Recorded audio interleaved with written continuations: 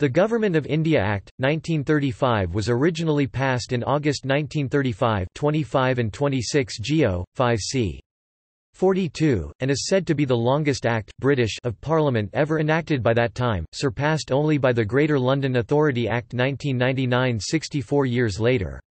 Because of its length, the Act was retroactively split by the Government of India Act, 1935 reprinted 26 Geo. 5 and 1 EDW, 8c. 1 into two separate acts, the Government of India Act, 1935 26 Geo. 5 and 1 EDW, 8c. 2, having 321 sections and 10 schedules. The Government of Burma Act, 1935 26 Geo. 5 and 1 EDW, 8c. 3, having 159 sections and 6 schedules. References in the literature on Indian political and constitutional history are usually to the shortened Government of India Act, 1935, i.e. 26 Geo. 5 and 1 EDW, 8c. 2, rather than to the text of the Act as originally enacted.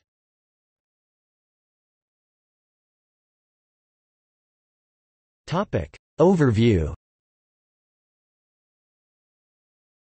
The most significant aspects of the Act were the grant of a large measure of autonomy to the provinces of British India, ending the system of diarchy introduced by the Government of Indian Act 1919, provision for the establishment of a Federation of India, to be made up of both British India and some or all of the princely states, the introduction of direct elections, thus increasing the franchise from 7 million to 35 million people, a partial reorganisation of the provinces.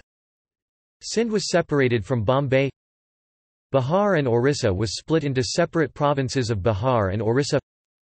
Burma was completely separated from India. Aden was also detached from India, and established as a separate crown colony.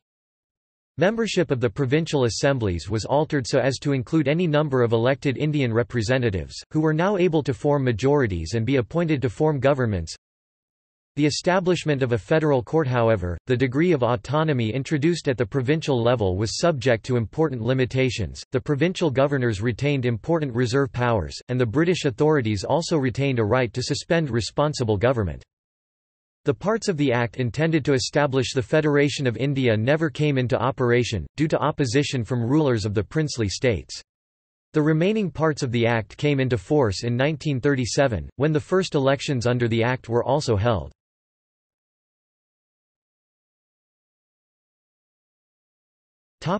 Background.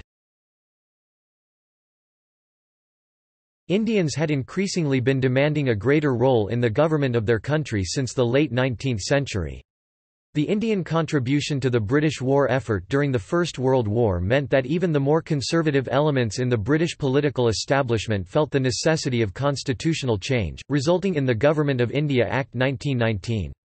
That Act introduced a novel system of government known as provincial diarchy, i.e., certain areas of government such as education were placed in the hands of ministers responsible to the provincial legislature, while others such as public order and finance were retained in the hands of officials responsible to the British-appointed provincial governor. While the Act was a reflection of the demand for a greater role in government by Indians, it was also very much a reflection of British fears about what that role might mean in practice for India and of course for British interests there. The experiment with diarchy proved unsatisfactory. A particular frustration for Indian politicians was that even for those areas over which they had gained nominal control, the purse strings were still in the hands of British officialdom. The intention had been that a review of India's constitutional arrangements would be held 10 years on from the 1919 Act. In the event, the review was conducted ahead of time by the Simon Commission, whose report proposed the scrapping of diarchy, and the introduction of a much larger degree of responsible government in the provinces. This proposal was controversial in Britain, demonstrating the rapidly widening gulf between British and Indian opinions as to the desirability, extent, and the speed of progress towards the promised system of self-government contained in the 1919 Act's preamble. Although the Simon Commission had taken evidence in India, it had met with opposition there, and its conclusions weren't accepted by Congress, the largest political party. In an attempt to involve Indians more fully in working out a new constitutional framework, a series of round-table conferences were then held in the early 1930s, attended at times by representatives from India's main political parties, as well as from the princely states. Agreement was reached in principle that a federal system of government should be introduced, comprising the provinces of British India and those princely states that were willing to accede to it. However, division between Congress and Muslim representatives proved to be a major factor in preventing agreement as too much of the important detail of how federation would work in practice. The new Conservative-dominated national government in London decided to go ahead with drafting its own proposals White Paper, March 1933. A joint parliamentary select committee, chaired by Lord Linlithgow, reviewed the White Paper proposals for a year and a half between April 1933 and November 1934, amidst much opposition from Winston Churchill and other backbench Conservatives.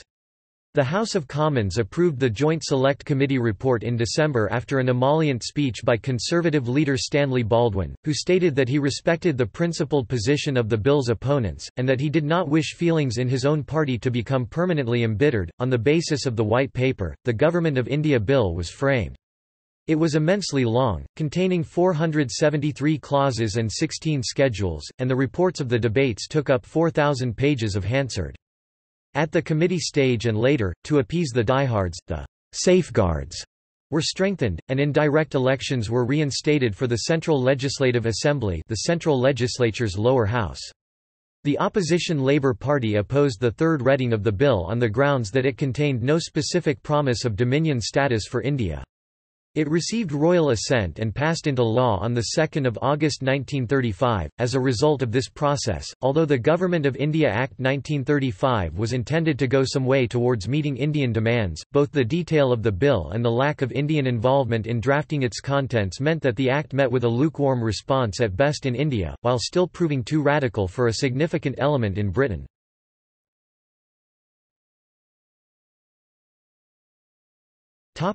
Features.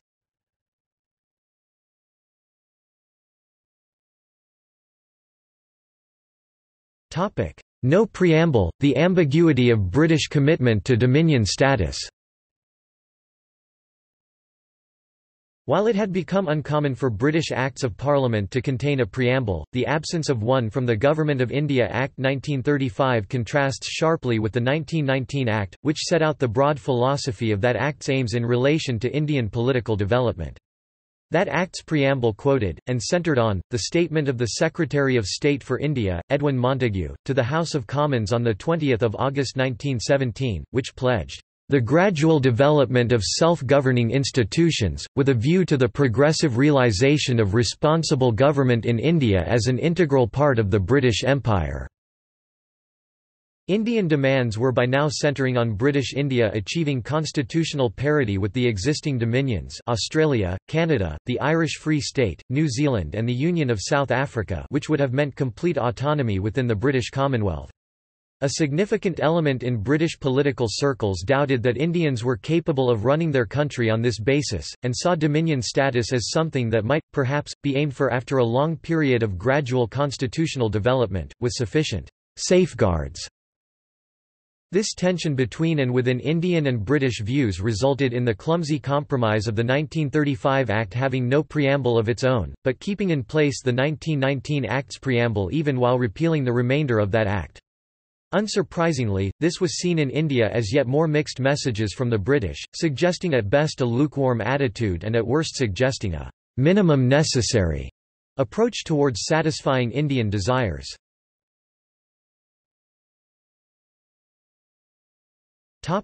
No Bill of Rights.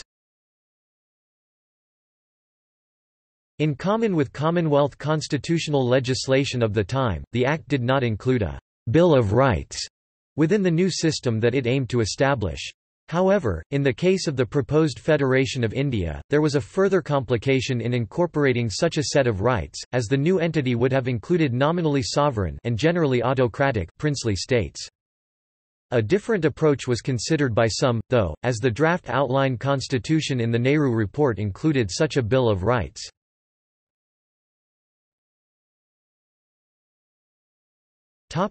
Excess safeguards.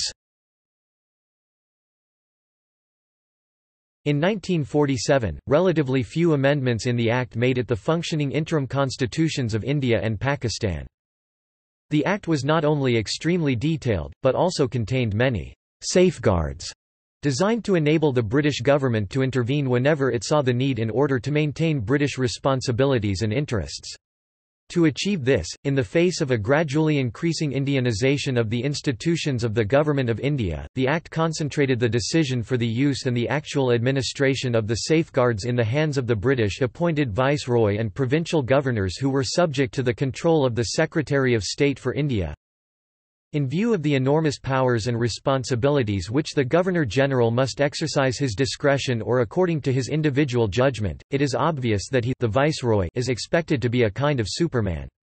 He must have tact, courage, and ability and be endowed with an infinite capacity for hard work. "We have put into this bill many safeguards," said Sir Robert Horne, "but all of those safeguards revolve about a single individual, and that is the Viceroy. He is the linchpin of the whole system. If the Viceroy fails, nothing can save the system you have set up." This speech reflected the point of view of the die-hard Tories who were horrified by the prospect that someday there might be a Viceroy appointed by a Labour government.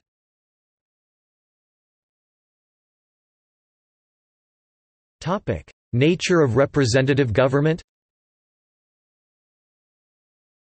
A close reading of the Act reveals that the British government equipped itself with the legal instruments to take back total control at any time they considered this to be desirable. However, doing so without good reason would totally sink their credibility with groups in India whose support the Act was aimed at securing. Some contrasting views. In the federal government, the semblance of responsible government is presented. But the reality is lacking, for the powers in defence and external affairs necessarily, as matters stand, given to the Governor-General limit vitally the scope of ministerial activity, and the measure of representation given to the rulers of the Indian states negatives any possibility of even the beginnings of democratic control.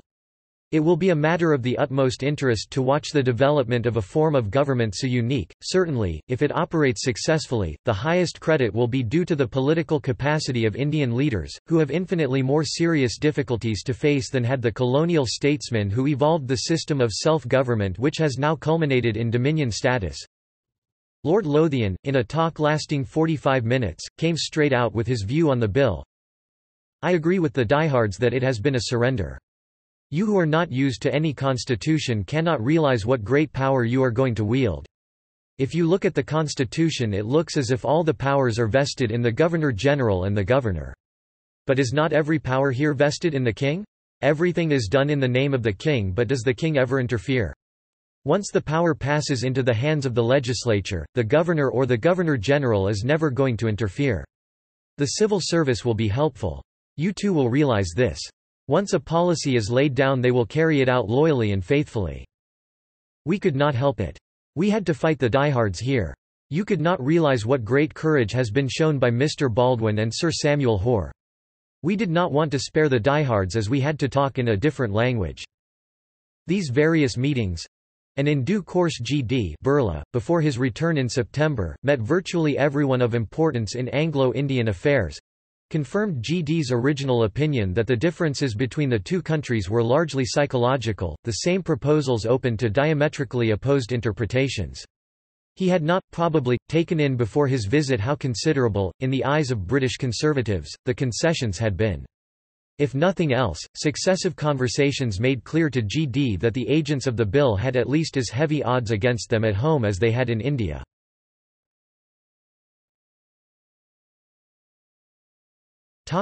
False equivalences. The law, in its majestic equality, forbids the rich as well as the poor to sleep under bridges, to beg in the streets, and to steal bread. Under the Act, British citizens resident in the UK and British companies registered in the UK must be treated on the same basis as Indian citizens and Indian registered companies unless UK law denies reciprocal treatment. The unfairness of this arrangement is clear when one considers the dominant position of British capital in much of the Indian modern sector and the complete dominance, maintained through unfair commercial practices, of UK shipping interests in India's international and coastal shipping traffic and the utter insignificance of Indian capital in Britain and the non-existence of Indian involvement in shipping to or within the UK. There are very detailed provisions requiring the Viceroy to intervene if, in his unappealable view, any India law or regulation is intended to, or will, in fact, discriminate against UK resident British subjects, British registered companies and, particularly, British shipping interests. The Joint Committee considered a suggestion that trade with foreign countries should be made by the Minister of Commerce, but it decided that all negotiations with foreign countries should be conducted by the Foreign Office or Department of External Affairs as they are in the United Kingdom. In concluding agreements of this character, the Foreign Secretary always consults the Board of Trade, and it was assumed that the Governor-General would in like manner consult the Minister of Commerce in India. This may be true, but the analogy itself is false.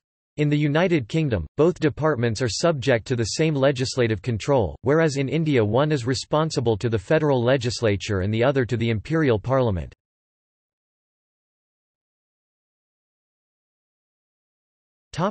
Difficulty of offering further concessions.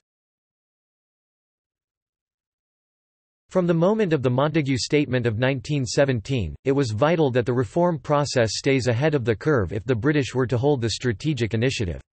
However, imperialist sentiment, and a lack of realism, in British political circles made this impossible. Thus the grudging conditional concessions of power in the Acts of 1919 and 1935 caused more resentment and signally failed to win the Raj the backing of influential groups in India which it desperately needed. In 1919 the Act of 1935, or even the Simon Commission Plan would have been well received. There is evidence that Montagu would have backed something of this sort but his cabinet colleagues would not have considered it. By 1935, a constitution establishing a Dominion of India, comprising the British Indian provinces might have been acceptable in India though it would not have passed the British Parliament. Considering the balance of power in the Conservative Party at the time, the passing of a bill more liberal than that which was enacted in 1935 is inconceivable.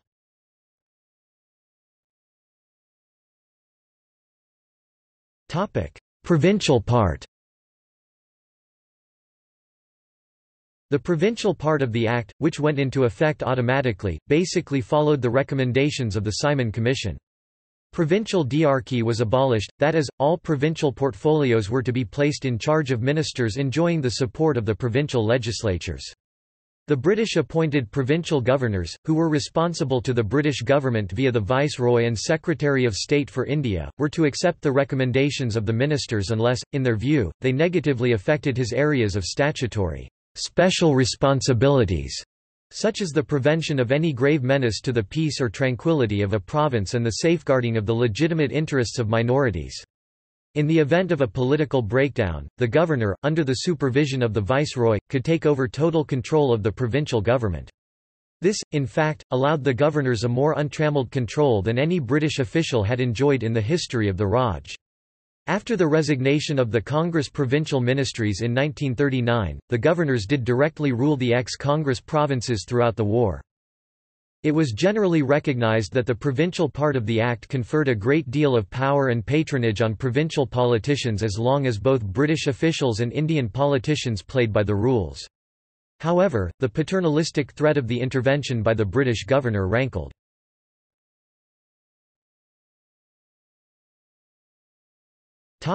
Federal part. Unlike the provincial portion of the Act, the federal portion was to go into effect only when half the states by weight agreed to federate. This never happened and the establishment of the federation was indefinitely postponed after the outbreak of the Second World War.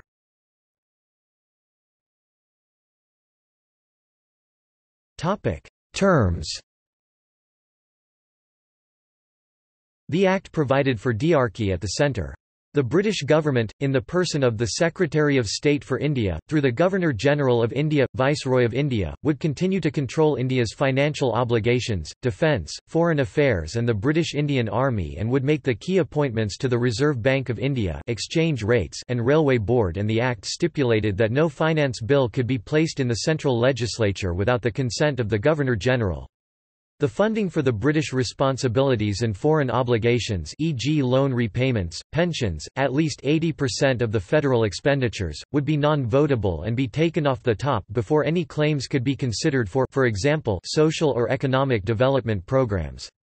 The Viceroy, under the supervision of the Secretary of State for India, was provided with overriding and certifying powers that could, theoretically, have allowed him to rule autocratically.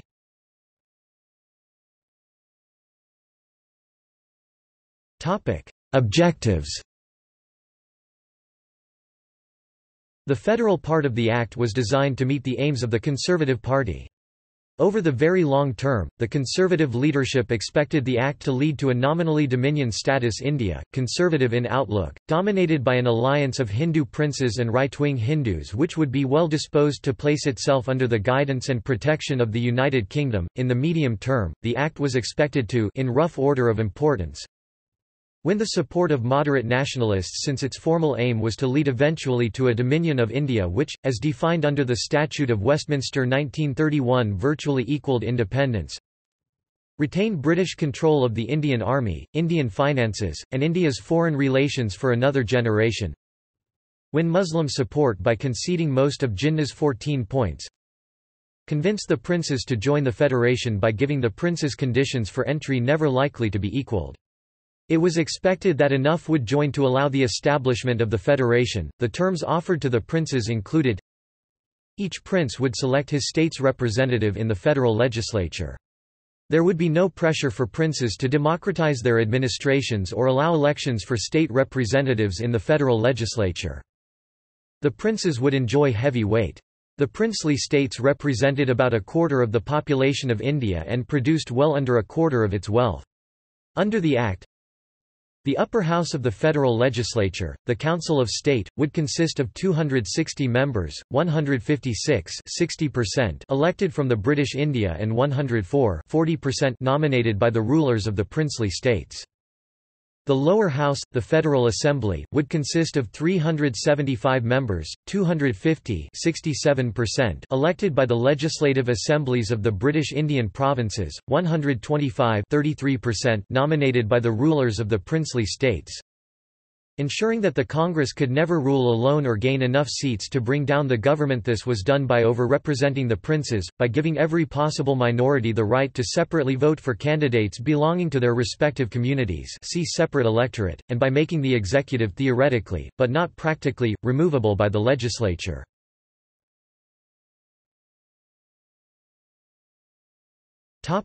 Gambles taken. Viability of the proposed federation. It was hoped that the gerrymandered federation, encompassing units of such hugely different sizes, sophistication and varying in forms of government from the autocratic princely states to democratic provinces, could provide the basis for a viable state. However, this was not a realistic possibility, c.e.g. The Making of India's Paper Federation, 1927–35 in Moore 1988. In reality, the federation, as planned in the Act, almost certainly was not viable and would have rapidly broken down with the British left to pick up the pieces without any viable alternative. Princes seeing and acting in their own long-range best interests, that the princes would see that their best hope for a future would lie in rapidly joining and become a united bloc without which no group could hope, mathematically, to wield power. However, the princes did not join, and thus exercising the veto provided by the Act prevented the federation from coming into existence. Among the reasons for the princes staying out were the following: they did not have the foresight to realize that this was their only chance for a future. Congress had begun and would continue, agitating for democratic reforms within the princely states. Since the one common concern of the 600 or so princes was their desire to continue to rule their states without interference, this was indeed a mortal threat. It was on the cards that this would lead eventually to more democratic state regimes and the election of states' representatives in the federal legislature. In all likelihood, these representatives would be largely congressmen. Had the federation been established, the election of states' representatives in the federal legislature would amount to a Congress coup from the inside. Thus, contrary to their official position that the British would look favourably on the democratisation of the princely states, their plan required that the states remain autocratic. This reflects a deep contradiction on British views of India and its future. At a banquet in the princely state of Benares, Haley observed that although the new federal constitution would protect their position in the central government, the internal evolution of the states themselves remained uncertain. Most people seemed to expect them to develop representative institutions. Whether those alien grafts from Westminster would succeed in British India, however, itself remained in doubt. Autocracy was a principle which is firmly seated in the Indian states, he pointed out. Round it burn the sacred fires of an age-long tradition, and it should be given a fair chance first. Autocratic rule, informed by wisdom, exercised in moderation and vitalized by a spirit of service to the interests of the subject, may well prove that it can make an appeal in India as strong as that of representative and responsible institutions. This spirited defense brings to mind Nehru's classic paradox of how the representatives of the advanced, dynamic West allied themselves with the most reactionary forces of the backward, stagnant East. Under the Act, there are a number of restrictions on the freedom of discussion in the federal legislature. For example, the Act forbids any discussion of, or the asking of questions about, a matter connected with an Indian state, other than a matter with respect to which the federal legislature has power to make laws for that state, unless the Governor-General in his discretion is satisfied that the matter affects federal interests or affects a British subject, and has given his consent to the matter being discussed or the question being asked. They were not a cohesive group and probably realized that they would never act as one. Each prince seemed consumed by the desire to gain the best deal for himself was his state to join the federation, the most money, the most autonomy. That enough was being offered at the centre to win the support of moderate nationalist Hindu and Muslim support. In fact, so little was offered that all significant groups in British India rejected and denounced the proposed federation. A major contributing factor was the continuing distrust of British intentions for which there was considerable basis in fact. In this vital area the Act failed Irwin's test. I don't believe that, it is impossible to present the problem in such a form as would make the shop window look respectable from an Indian point of view, which is really what they care about while keeping your hand pretty firmly on the things that matter. Irwin to Stonehaven, 12 November 1928. That the wider electorate would turn against the Congress. In fact, the 1937 elections showed overwhelming support for Congress among the Hindu electorate. That by giving Indian politicians a great deal of power at the provincial level, while denying them responsibility at the centre, it was hoped that Congress, the only national party, would disintegrate into a series of provincial fiefdoms. In fact, the Congress High Command was able to control the provincial ministries and to force their resignation in 1939. The Act showed the strength and cohesion of Congress and probably strengthened it. This does not imply that Congress was not made up of and found its support in various sometimes competing interests and groups. Rather, it recognizes the ability of Congress, unlike the British Raj, to maintain the cooperation and support of most of these groups even if, for example in the forced resignation of Congress provincial ministries in 1939 and the rejection of the Cripps offer in 1942, this required a negative policy that was harmful, in the long run, to the prospects for an independent India that would be both united and democratic.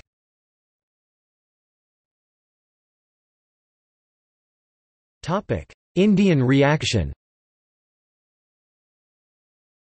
No significant group in India accepted the federal portion of the Act. A typical response was, after all, there are 5 aspects of every government worth the name: a, the right of external and internal defence and all measures for that purpose; b, the right to control our external relations; c, the right to control our currency and exchange; d, the right to control our fiscal policy; e, the day-to-day administration of the land. Under the Act, you shall have nothing to do with external affairs. You shall have nothing to do with defence. You shall have nothing to do, or, for all practical purposes in future, you shall have nothing to do with your currency and exchange, for indeed the Reserve Bank Bill just passed has a further reservation in the Constitution that no legislation may be undertaken with a view to substantially alter the provisions of that Act except with the consent of the Governor-General. There is no real power conferred in the centre. Speech by Mr. Bhulabhai Desai on the report of the Joint Parliamentary Committee on Indian Constitutional Reform, 4 February 1935. However, the Liberals and even elements in the Congress were tepidly willing to give it a go. Linlithgow asked Sapru whether he thought there was a satisfactory alternative to the scheme of the 1935 Act. Sapru replied that they should stand fast on the Act and the federal plan embodied in it. It was not ideal, but at this stage, it was the only thing. A few days after Sapru's visit, Birla came to see the Viceroy. He thought that Congress was moving towards acceptance of federation. Gandhi was not over-worried, said Birla, by the reservation of defence and external affairs to the centre, but was concentrating on the method of choosing the state's representatives. Birla wanted the viceroy to help Gandhi by persuading a number of princes to move towards the democratic election of representatives. Birla then said that the only chance for federation lay in the agreement between government and Congress, and the best hope of this lay in discussion between the viceroy and Gandhi.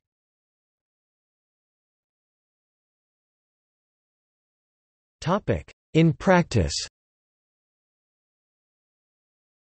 the British government sent out Lord Linlithgow as the new viceroy with the remit of bringing the Act into effect. Linlithgow was intelligent, extremely hard-working, honest, serious and determined to make a success out of the Act. However, he was also unimaginative, stolid, legalistic and found it very difficult to «get on terms» with people outside his immediate circle. In 1937, after the holding of provincial elections, provincial autonomy commenced. From that point until the declaration of war in 1939, Linlithgow tirelessly tried to get enough of the princes to accede to launch the federation. In this, he received only the weakest backing from the home government, and in the end the princes rejected the federation en masse. In September 1939, Linlithgow simply declared that India was at war with Germany. Though Linlithgow's behaviour was constitutionally correct, it was also offensive to much of Indian opinion that the viceroy had not consulted the elected representatives of the Indian people before taking such a momentous decision. This led directly to the resignation of the Congress provincial ministries. From 1939, Linlithgow concentrated on supporting the war effort.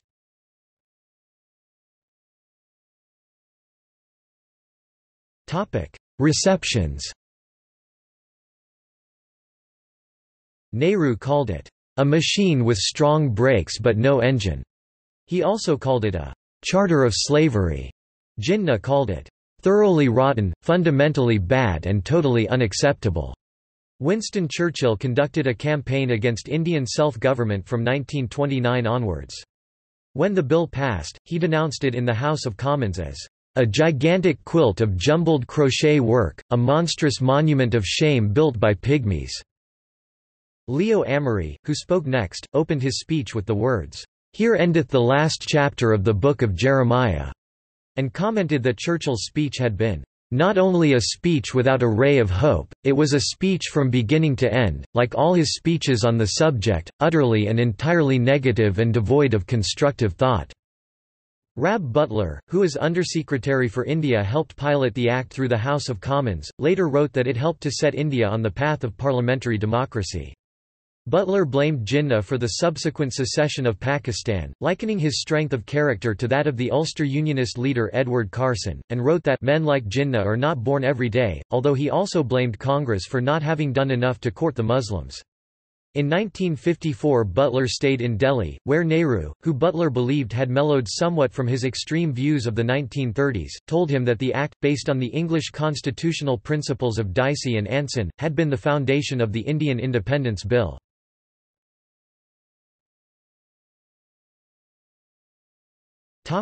See also: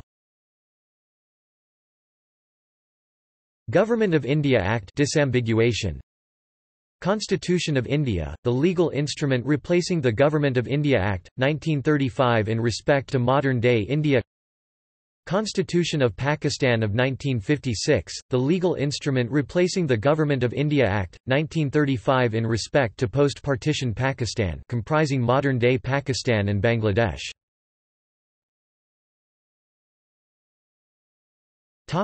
Notes. 1 Key, John. India, A History. Grove Press Books, distributed by Publishers Group West. United States, 2000 ISBN 0-8021-3797-0, pp. 490. 2 Key, John. India, A History. Grove Press Books, distributed by Publishers Group West. United States, 2000 ISBN 0-8021-3797-0, pp. 490.